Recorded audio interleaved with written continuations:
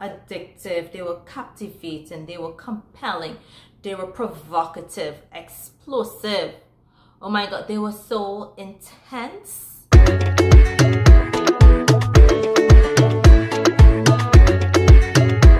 Wonderful people, and welcome back to my channel. It's Giselle, and today we're going to talk about a really interesting series.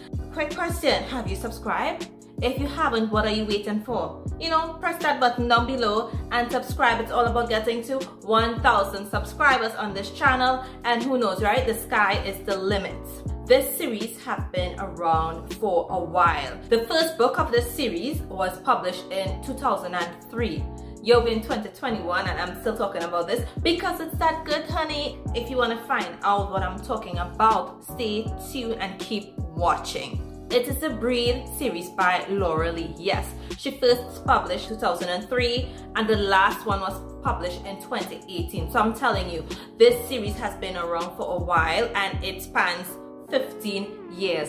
Tell me what series you know is that long, and it's because you know what, there are 32 books in this one series. I have read 29 out of these 33 books. I first discovered this series in 2013, I believe, or 2014-ish, around there, 2013, 2014. And after that, that was it. I was hooked. I was actually playing catch up at that point in time. So I went back and I read everything from the first book that was published until present day 2013, 2014, and from there I continued following and just anticipating and waiting for more series to be published. So the breeds are basically altered humans, right? They were altered at the DNA phase before conception with predators, and these predators are like wolves and lions, jaguars, cougars, coyotes,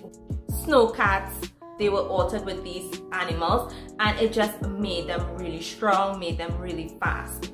They were created, they were not born. They were trained, they were never raised like human beings, or like they were tortured and they were experimented on. The group that created the breeds is known as the Genetic Council, and these are basically like military individuals, politicians, persons from different governments. You had scientists involved, but you know what? It went beyond scientific discovery. It went to a point where they were tortured, they were mutilated, they were killed. Scientists performed inhumane, unthinkable things to the breed. This Genetic Council was operating for over, I would say, 150 years, if I'm not mistaken, because I have been following this series for a while. In the first book, Tempting the Beast, a news reporter finds out that something fishy is happening and she starts to investigate. She goes to this particular small town where she discovers something is definitely wrong with these human beings.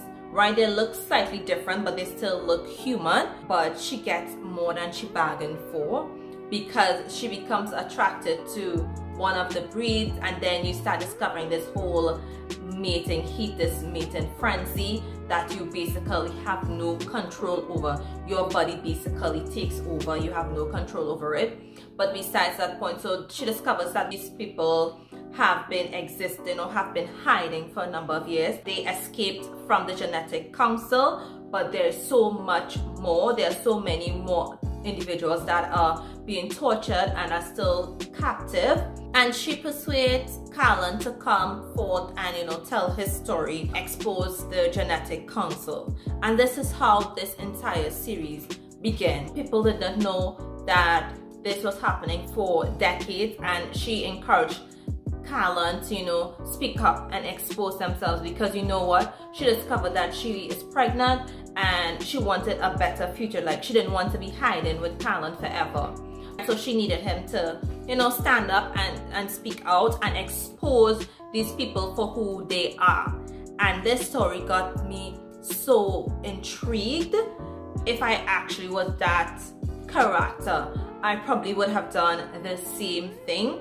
So Callan did that, and it was just the beginning of everything. And to me, the story just flowed. When the news broke and the Genetic Council was exposed, there was such an outcry from society. You had two segments. You had people who were saying, hey, they're human beings, they need to be treated with dignity, you know, we cannot allow this to continue. And then you had the pure blood society stating, no, they weren't created by God and therefore they shouldn't exist and that we should kill them. After these human beings were created, experimented on, tortured, abused, you still had people wanting to kill them. Why? They didn't ask to be here. The struggles that they went through in those labs, man, it was heart-wrenching, like when you hear these individual stories. So each book has different couples and it talks about their different experiences. However, they do flow into each other, so you do have like suspense and so on because you want to know what is going to happen. You have like different types of breeds. So you have like the feline breeds, you have the wolf breeds, you have the coyote breeds. So the feline breeds made up of like the lions, the tigers, the cougars, and then you have the wolf, which is made up of the different types of wolf, and then you have the coyotes. The feline breeds, they have their own society that they created, and they came together and they formed their own society because they realized they needed to be together to be stronger, right? And when the Genetic Council and the Pure Blood Society realized, hey, they're forming their own society, their own legal system and all of these things, they start to hunt them down and kill them. And you see how these breeds, listen, these breeds, they are unlike anything I've ever heard of. Yes, it's a paranormal, it has like paranormal themes, suspense, thriller, action, it have all those elements in this series. However, like these breeds, they were like master manipulators. They were trained to infiltrate organizations and bring it down from within. They are superior fighters. They are assassins. They are strategists. They are hunters. They were created from predators in nature. So you know, like when things start to happen, you're going to expect them to have certain abilities and expect them to behave in a particular way. Like they are breeds, right? They are breeds. I almost forgot to mention that they are also hybrid breeds. Hybrid breeds are actually stronger than full breeds.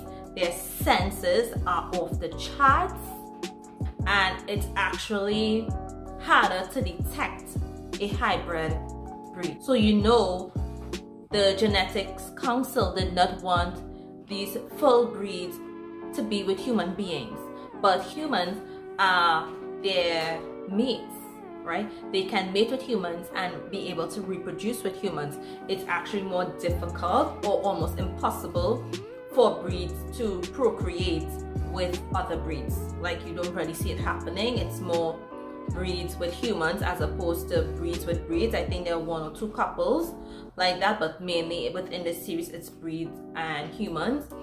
You have the wolf, they have their own base in Colorado, and you have the coyotes, they have their own base. Again, they have their own systems in place, their own legal systems, I should say. They have their mating laws. They have everything that you could think of, and it actually helps to protect them from humans. And let me tell you something, with the coyote breeds, like they are the most distrustful and the most suspicious of all the breeds, especially because they were trained as the jailers and executioners for other breeds. Out of this 29, I have some favorites, and I have read these particular books more than once. These books for me was just addictive. They were captivating, they were compelling, they were provocative, explosive. Oh my god, they were so intense.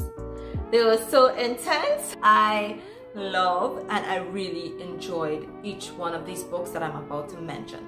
So I enjoyed Tempting the Beast, Dawn's Awakening, Navarro's Promise, oh my god, Soul Deep, Coyote's Mate, Lion's Heat, and then the last one, Crossbreeds. Like I was anticipating this crossbreed, this particular book, for a while, because you actually see Cassie grow up throughout the entire series.